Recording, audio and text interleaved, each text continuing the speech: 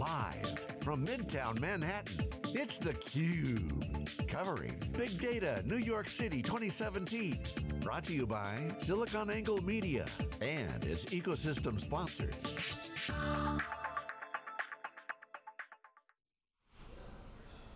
Okay, welcome back everyone. We are here live, theCUBE in New York City for Big Data NYC. This is our 5th year doing our own event, not with O'Reilly or Cloudera at Strata Data, which was Hadoop World, Strata Conference, Strata Hadoop, now called Strata Data, probably called Strata AI next year. We're theCUBE every year bringing you all the great data and what's going on. Entrepreneurs, VCs, thought leaders. We interviewed them and bring that to you. I'm John Furrier with our next guest, Greg Sands, who's the managing director and founder of Costanoa Ventures in Palo Alto. Started out as an entrepreneur himself, the single shingle out there. Now he's a big VC firm on third fund. On the third fund. Third fund, how Yes. much in that fund? $175 million fund. So now you're a big firm now, congratulations, and really great to see your success. Thanks very much. I mean, we're still very much an early stage boutique focused on companies that change the way the world does business, but it is the case that we have a bigger team and a bigger fund to go do the same thing. Well, you've been great to work with. I've been following you, we've known each other for a while, watch you left Sutter Hill, start Costanoa. But what's interesting is that I kind of joke and kid you in the VC inside joke about being a big firm, because I know you want to be small and like to be small, help entrepreneurs, that's your thing. But it's really not a big firm, it's a few partners, but a lot of people helping companies. That's your ethos, that's what you're all about with your firm. Take a minute to just share with the folks the kinds of things you do and how you get involved in companies. You're hands-on, you roll up your sleeves, you get out of the way at the right time, you help when you can, share your ethos. Yeah, absolutely. So the way we think of it is combining the craft of old school venture capital with a modern operating team. And so since most founders these days are product oriented, our job is to think like product people, not think like investors. So we think like product people, we do product level analysis, we do customer discovery, we go right along on sales calls when we're making investment decisions. And then we do the things that great venture capitalists have done for years. And so for example, at Elation, who I know has been on the show today, we were able to incubate them in our office for a year. I had many conversations with Satya, and after he'd sold the first 2 or 3 customers, okay, who's the next person we hire? Who isn't a founder? Who's going to go out and sell? What does that person look like? Do you go straight to a VP, or do you hire an individual contributor? Do you hire someone for domain, or do you hire someone for talent? And that's the thing that we love doing. Now we've actually built out an operating team, so a marketing partner, Martina Lauchenko, and Jim Wilson as a sales partner, to really help turn that into a program so that we can take these founders who find product market fit and say, how do we help you build the right sales process and marketing process, sales team and marketing team for your company, your customer, your product? Well, it's interesting you mentioned old school venture capital. I'll get into some of the dynamics that are going on in Silicon Valley, but it's important to bring that forward, because now with cloud, you can get to critical mass on the flywheel on economics. You can see the visibility faster now. Absolutely. So the game of the old school venture capitalists is all the same. How do you get to cruising altitude, whatever metaphor you want to use, the key was getting there. And sometimes it took a couple rounds, but now you can get these companies with 5 million, maybe $10 million funding. Yeah. They could have unit economics visibility, scales in sight, then the scale game comes in. So that seems to be the secret trick right now in venture is, don't overspend, keep the valuation in a range that allows you to look for multiple exits potentially or growth. Talk about that dynamic, because this is like, I call it the hourglass. You get through the hourglass, everyone's down here, but you can sneak through and get the visibility on the economics, then you grow quickly. Absolutely, and I mean, it's exactly right, and I haven't heard the hourglass metaphor before, but I like it. You want to basically get through the narrows of product market fit and the beginnings of scalable sales and marketing. You don't need to know all the answers, but you can do that in a capital efficient way, building really solid foundations for future explosive growth. Yeah. Look, everybody loves fast growth and big markets and grow into them, but the number of people who basically don't build those foundations and say, go big or go home, and they take a ton of money and they go spend all the money doing things that just fundamentally don't work, and they blow themselves up. Well, this is the hourglass problem. You have, once you get through that unit economics, then you have true scale and value will increase. That's right. Everybody wins there. So it's about getting through that, and you can get through it faster with good mentoring, but here's the challenge that entrepreneurs fall into, the trap. I call it the the I think I made it trap. And what happens is they think they're on the other side of the hourglass, but they still haven't even gone through the straight and narrow yet, and they don't know it. And what they do is they overfund and implode. That seems to be a major trap I see a lot of entrepreneurs fall into. Well, I got a 50 million pre on my B round or some monster valuation, and they get way too much cash, and they're behaving as if they're scaling, and they haven't even nailed it yet. Well, I think that's right. So there are stages of product market fit, and so I think sometimes people hit that first stage, and they say, oh, I've got it, and they try to explode out of the gates. And we, in fact, I know one good example of somebody said, hey, by the way, we're doing great in field sales, and our investors want us to go really fast, so we're going to go inside, and my job was to hire 50 inside people without ever having tried it. And so we always preach crawl, walk, run, right? Hire a couple, see how it works, right? In a new channel or a new category or an adjacent space. And I think that it's helpful to have an investor who has seen the whole picture to say, yeah, I know it looks like light at the end of the tunnel, but see how it's a relatively small dot? You still got to go a little farther. And then the other thing I say is, look, don't build your company to feed your venture capitalist's ego, right? I mean, people do these big rounds at big valuations, and the big dog investors say, go, go, go. But you're the CEO. Your job is to analyze the data and say, given what we know, how fast should we go? Which investments should we make? And you've got to own that. And I think sometimes our job is just to be the pulling guard and clear space for the CEO to make good decisions. So, I'm a big fan, so my bias is pretty much out there. I love what you guys are doing. Tim Connors at Pivot North is doing the same thing, really adding value, getting down and dirty. But the question that entrepreneurs always ask me, and talk privately, not about you, but in general, I don't want the VC to get in the way. I don't want them to preach to me. I don't want too many know-it-alls on my board. I want added value, but again, I don't want the preaching, and I don't want them to get in the way, because that's the fear. I'm not saying that's about VCs in general, but that's kind of the mentality of an entrepreneur. I want someone who's going to help me, be in the boat with me, but not be in my way. How do you address that concern to the founders who not think like that, but might have a fear? By the way, I think it's a legitimate fear, and I think it actually is uncorrelated with added value, right? I think the idea that the board has certain responsibilities and management has certain responsibilities is incredibly important.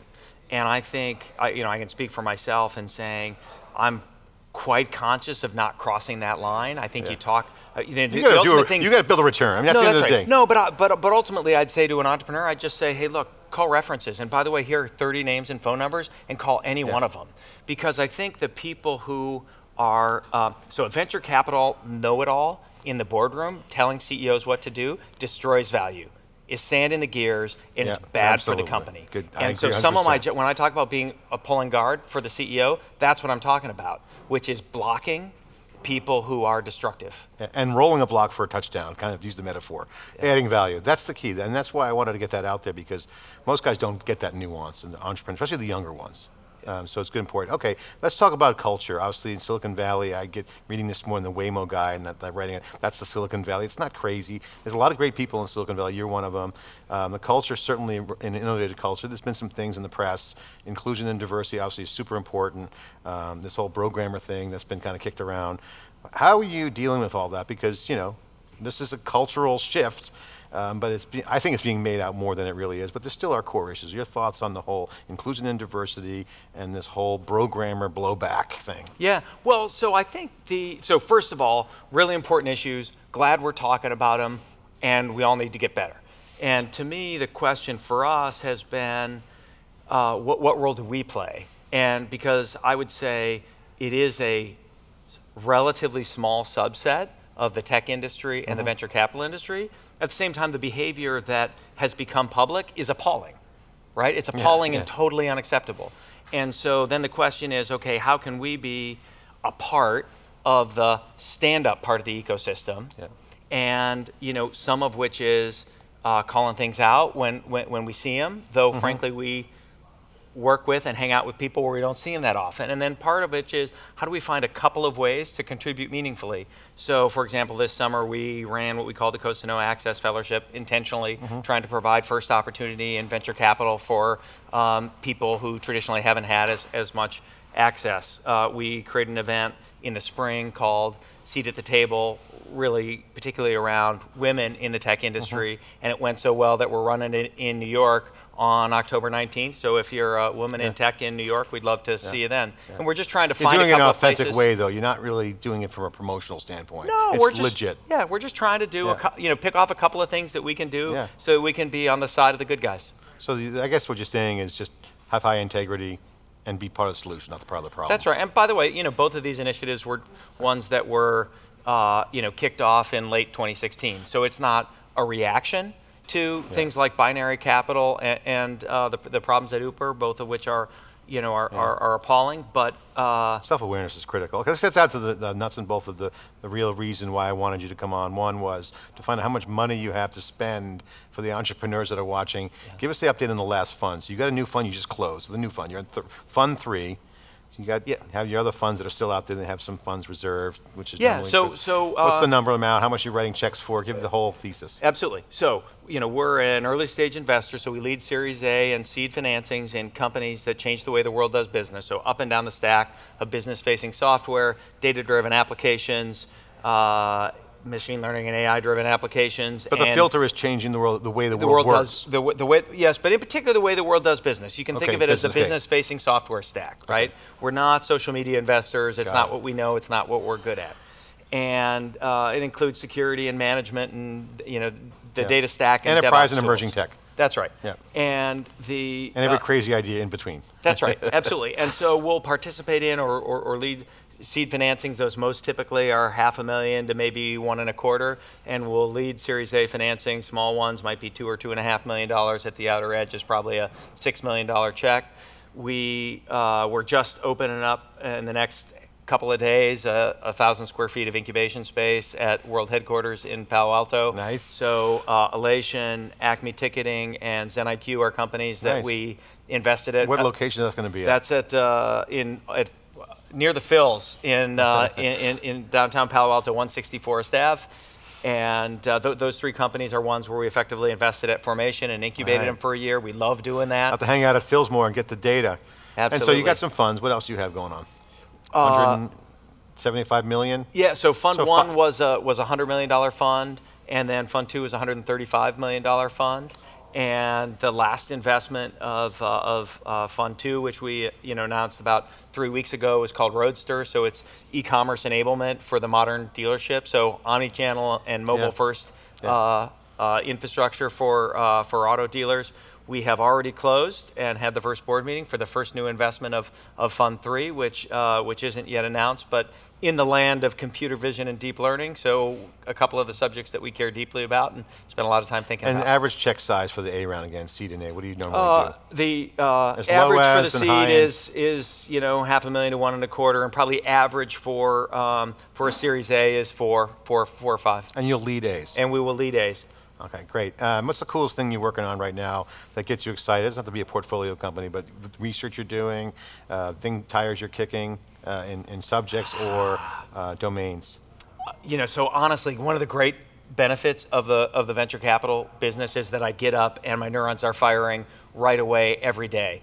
And I do think that, for example, one of the things that we love is all of the agile infrastructure. And so we've got our friends at VictorOps that are in the middle of that space, and the thinking about how the modern programmer works, how people have been talking about DevOps. Security is very much on our radar. In fact, someone who you should have on your show is Ashish Gupta and Casey Ellis. So Ashish just joined BugCrowd as the CEO, and Casey moves over to CTO. And the word bug bounty was just entered into the Oxford Dictionary for the first time last week. So that to me is the ultimate in category creation. So security and DevOps tools are among the things that we really like. And bounties will become the norm as more and more decentralized apps hit the scene. Are you doing anything on decentralized applications? I'm not saying blockchain in particular, but blockchain-like, obviously, distributed computing you're well versed on. That's right. I mean, blockchain will have an impact in your area. Blockchain will have an impact. We just spent an hour talking about it in the context of our offsite at the Costanoa Lodge in Pescadero. I felt like it was important that we go there and digging into it. I think actually edge computing is actually more actionable for us right now, given the things that we're interested in and we're doing. And it is just fascinating how compute centralizes, then decentralizes, centralizes, then decentralizes again. And I do think that there are a set of things that are fascinating about what you process at the edge and what you send back to the core. As Pat Gelsinger said on theCUBE, if you're not out in front of that next wave, you're driftwood, a lot of big waves coming in. You've seen a lot of waves, you were part of one that changed the world, Netscape browser, wrote the business plan for that first product manager on that, congratulations. Now you're at a whole nother generation. You ready? Absolutely, I'm totally ready. I'm ready to go. Greg Sands here in theCUBE in New York City, part of Big Data NYC. More live coverage with theCUBE after this short break. Thanks for watching.